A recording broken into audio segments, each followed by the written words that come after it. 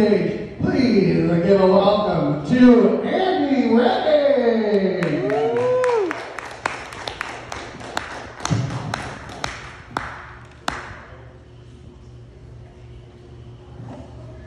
Dude, I'm so bummed this group just left. Like, this dude's look of just visible confusion the entire time was giving me so much material, and he just up and vanished. Like when Patrick said parallelogram, I could visually see this guy's brain just turn into a pretzel. Like, what? Anyway, yeah. So it is Pride Month. You guys, we're right in the middle of that. Everybody enjoying a good Pride Month? Yeah. So, everybody knows that Pride Month is the entire month of June, correct? So, at the end of May, they like to kick off that month by having a big celebration in Pensacola Beach, Memorial Day weekend. It's kind of like a Instagram girl celebrating her birthday for the entire month. So, I used to work at Portofino Island Resort. It's right on Pensacola Beach. And I worked there for a couple summers. And Andrew, I don't know if you know or not, you probably do. Portofino Island is a pretty hot spot for the Pride community party scene. So I worked in the reservations office, right? And I work on commission. Memorial Day weekend, we sell out. Like, people book their rooms like a year in advance. So I work on commission. When there's an unsold room on Memorial Day weekend, the prices are absolutely triple. So if you call into Portofino and you want to buy a room for Memorial Day weekend, I'm not letting you off the phone until you buy it. I don't care who you are. I'll sell it to families. I'll sell it to gay couples. I'll sell it to, I don't care who you are. You're getting a room here, and I'm not telling you what happens here. So, like I said, we're sold out during that time, and it's a big, party atmosphere. I would say that those gays gave no fucks, but they were fucking each other all over the property, man. There were plenty of fucks to go around, let me tell you. So, like I said, during that time, we're sold out. I work in reservations. There are no reservations. So, phones are pretty dead. So what I would have to do is I would have to work the complaint line, which I volunteered for because the complaints that we got during that time were absolutely hilarious. For example, there was one morning, it was 9 a.m., Friday morning of Memorial Day weekend.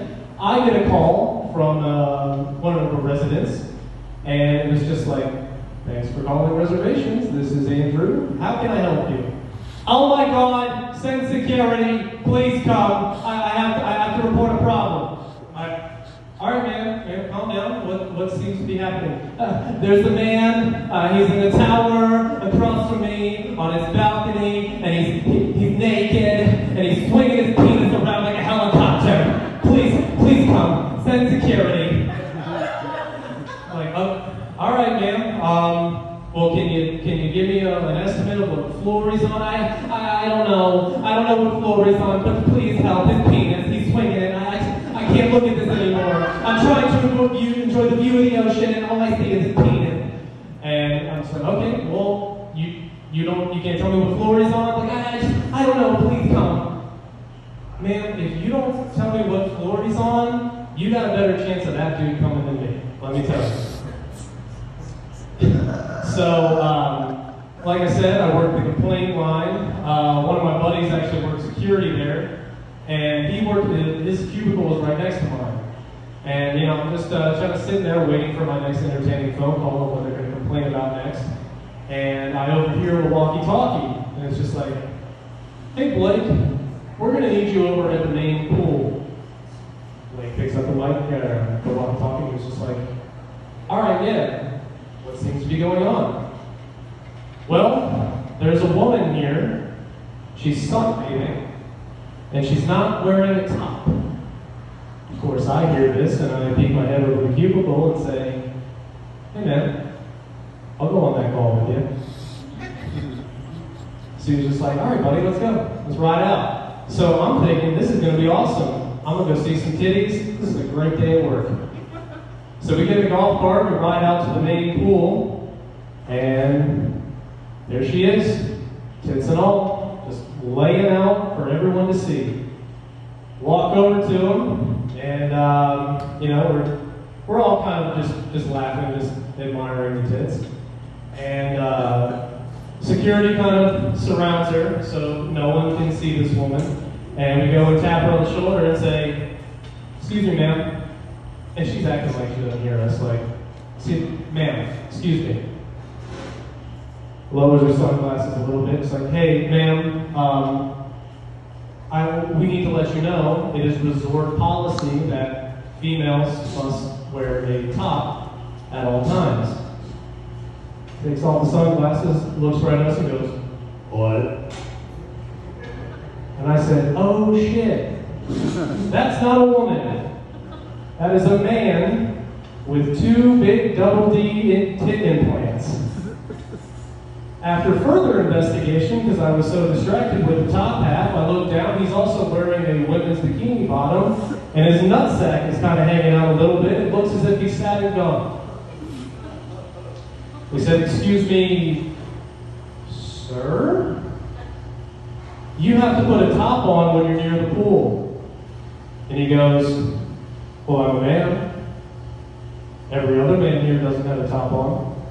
Why must I?" "Well, sir, because you have a giant set of tits." He goes and points over at a big fat guy. "Well, that guy has tits. Why do I have to cover mine up?" "Because his were accidental, sir. You did that on purpose. Like, I know what you're doing. Stop it. Just put the top on. We'll be good." And I mean, eventually, after a while, we finally got him to put his top on. But that was a very interesting experience. You know, I highly recommend going down to Pride Weekend, Portofino, if you're ever looking for a good time. But yeah, that's my story.